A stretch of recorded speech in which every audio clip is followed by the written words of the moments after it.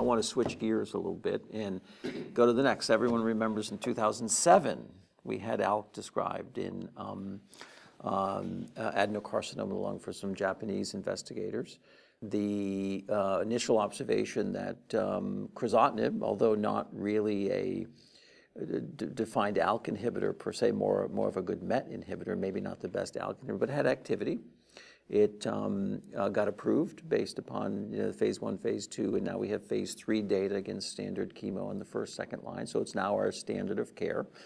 However, like EGFR mutations, we understand that resistance develops typically 9-10 months into treatment with crizotinib.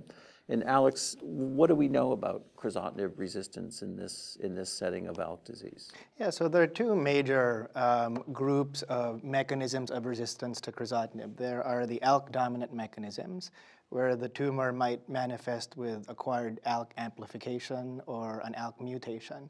However, the profile of these mutations, it's different from what you're seeing with EGFR, where you have 60% emergence of the gatekeeper T790M. The gatekeeper L1196M occurs in a fraction of ALK, but you see a smattering of other different mutations.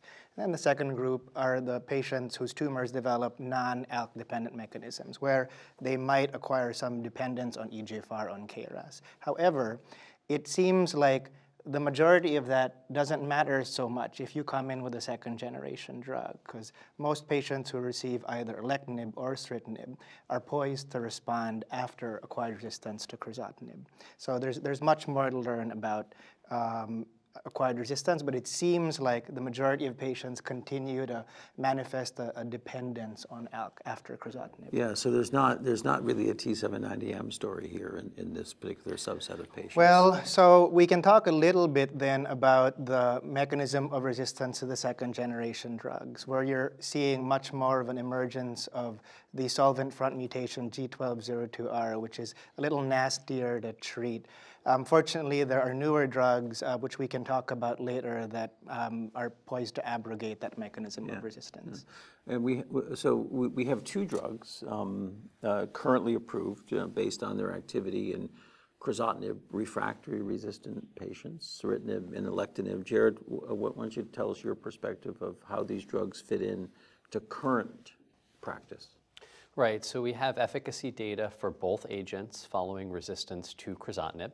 The PFS on each of these agents is roughly comparable. In my practice, while there are differences in mechanisms of resistance that are covered by each of these agents, as I think Alex expressed, they're relatively minor, and most patients will respond to both agents. So I'm not doing a repeat biopsy to decide between them. In my practice, toxicity has been the major driver of my personal choice. And while I consider ceritinib a very reasonable agent in this context, I've been using alectinib preferentially just for toxicity reasons.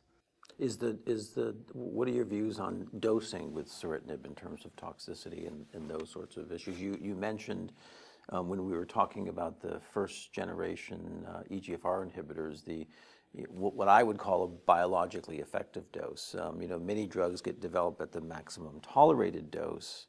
That's historically what we've done, but in many of these driver situations, you may not need MTD dosing. Oh, yes. Is there room for lower dose for instance, ceritinib? Is the toxicity ameliorated when you lower the dose, or what are your thoughts on that? Well, in the absence of a competitor agent, that's probably what I would be doing in my practice. You can probably go even to half dosing and do just fine.